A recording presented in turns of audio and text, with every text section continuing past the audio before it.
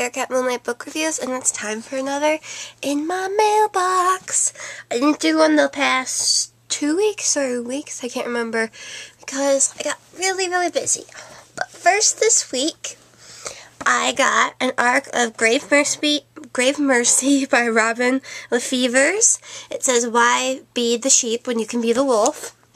And I already finished this one, and it was amazing. If you like the study series by Maria V. Schneider, you will love this one. It's about a girl who is the Death's handmaiden, and she kind of carries out the will of the convent she's at, and the Saint of Death marks her people she has to assassinate, and she does that. And then there's this whole plot with the throne, and the cover's pretty, and I needed this book, and then something happened with my Kindle, and so Jacinda at the Reading Housewives of Indiana sent this copy to me to read, and I thank her because it was amazing.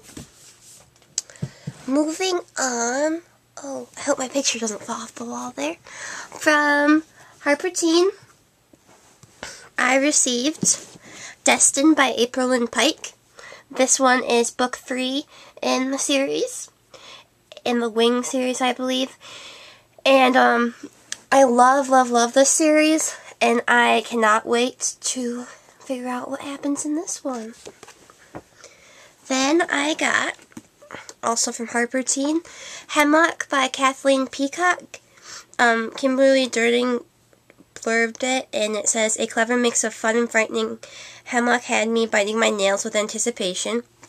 It's the first in the series, I believe, and the back says, Mackenzie and Aimee were best friends until Aimee was brutally murdered. So that one looks pretty cool, and I love the cover. And then HarperTeen sent me Sweet Evil by Wendy Higgins. And this guy is hot. And I'm going to read the back of this one for you guys. What if there were teens whose lives literally depended on being bad influences? This is the reality for sons and daughters of fallen angels in the modern world.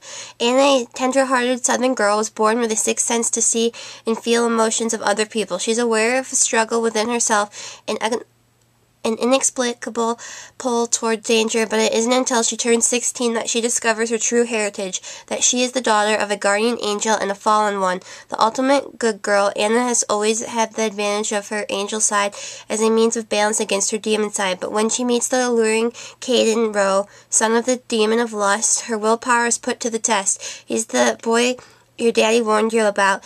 If only someone had warned Anna. A cross-country trip forces Anna and Kai to face the reality that hope and love are not options for their kind. When it's time for Anna to confront her demons, will she choose to embrace her halo or her horns? Ooh! I'm really excited for this one. Okay, next, I won some swag from Anna. I can't remember the exact book blog, but it came from Canada. And I have signed Beautiful Creatures, Chaos bookmark by Margaret Stoll. And it's signed by Margaret Stoll, but Cammie Garcia wrote the book with her. And a signed Beth Rivas bookmark. And this is so cool, Beth Rivas. Okay, moving on from that geeking out. For review, from Julie Kagawa, Blood of Eden. From a future world where vampires reign comes the enticing new series.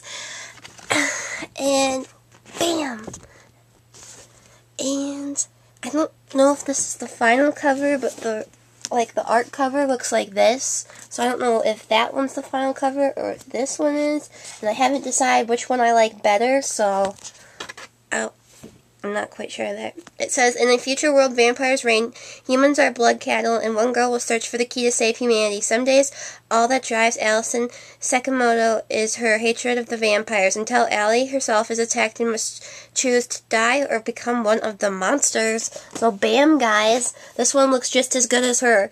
Iron Fae, except for vampires this time, and I cannot wait to start reading that one. Okay, I won from Macmillan Kids, a contest for A Wrinkle in Time, because it's turned 50 years this year.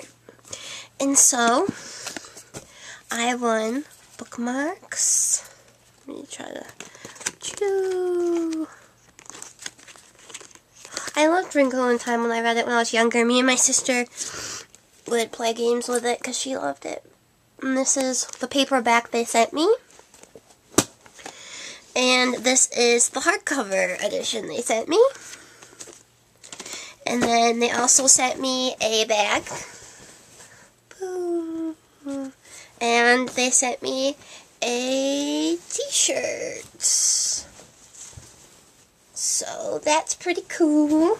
So thank you, Senya at Macmillan Kids. And I am super excited for all the books I got this week.